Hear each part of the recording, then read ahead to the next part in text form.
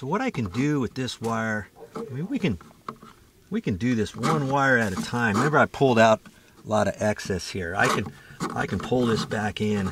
I've got some excess, and maybe I can flop that down next to some ceiling joists, and I'm going to have a little bit more space. Okay, so I can have maybe 6 or 7 inches, 8 inches out of this box. Okay, that's probably plenty, and I can figure out what to do at that point. Okay, so now I'm going to grab some staples and I'm going to attach the side of that cable. Now see, here's the little staple.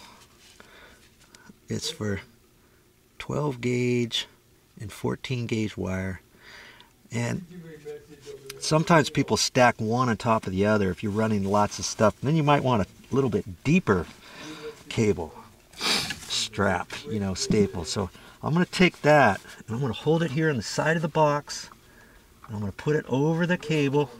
I'm going to hang on to it and tap it in within 6 inches of the box.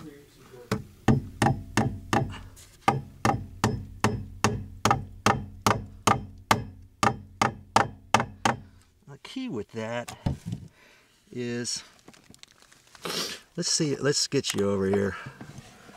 I can only do so much up here, so you're going to have to bear with me here.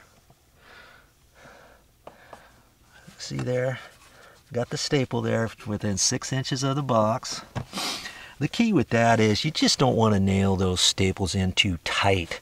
You get that too tight, you can kink your cable or what have you. I've seen it happen, and you could short out the circuit, and all of a sudden you've got this short. Every once in a while something happens, you're wondering what's going on. It's because one of those staples were in there too tight. Okay, so now see the loose cable here. Here's all my loose cable, and I can run that on the side of the ceiling joist, and then it's going to go on that way, and that's where it's going.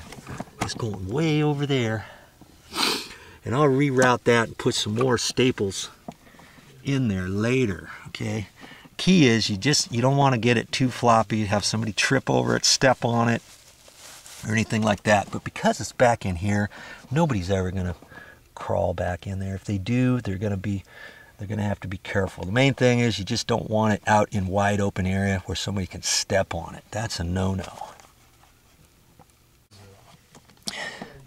Now by code, you're supposed to have this cabling all on the side of ceiling joists going across.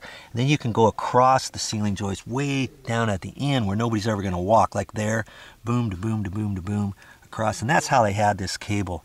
It was, remember, the junction box was over there, and then it went that way, even though the electrical panel is the opposite direction. Then it went into the back, and then they went along that. Okay, then they came out this way alongside a ceiling joist.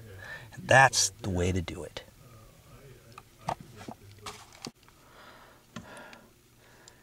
I'm going to use this wire as my ground wire. Okay, I'm just going to hold it here and strip it back a little bit, like that. Okay. And I'll use that, and I'll put a wire nut over that. I'll make it just a hair further. I don't have to do it too much. Use some wire strippers like this. Work pretty good. And there's different little holes for different wire. 14, you look on the side and it will give you numbers on it. Okay, I'm using 12 gauge, so you look for number 12. And you remember where that wire was? Right there, that copper wire. Well, this is the white wire. There's a little copper wire down there. You see it? I'm going to cut that, and I've got enough room there. Then I'm going to splice this white wire in. We're going to use this as a ground wire. Okay, I'm going to run that over to this box. Then I'll have a ground to this box, so anything I hook up here, I'll utilize my grounds, and all the lights will be grounded.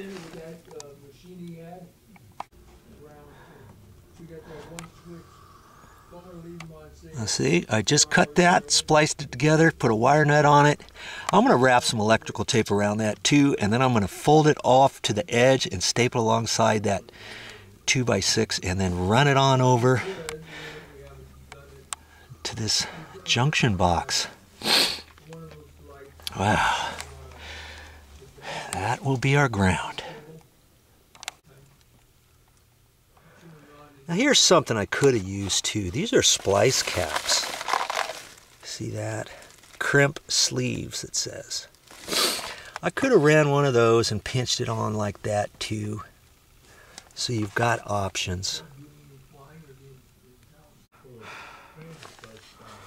Wow. Okay. Now I can fish that wire, this ground wire, up in this box.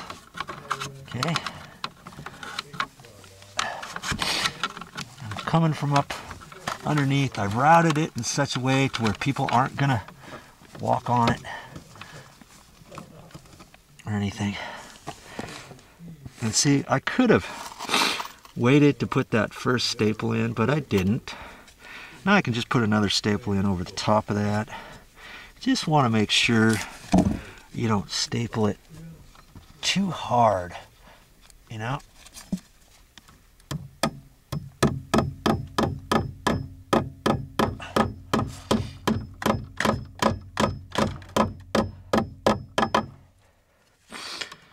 Snug as a bug in a rug.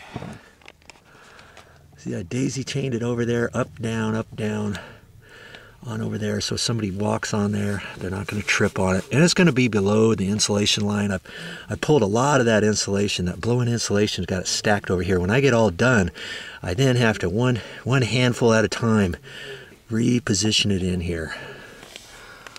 Yeah.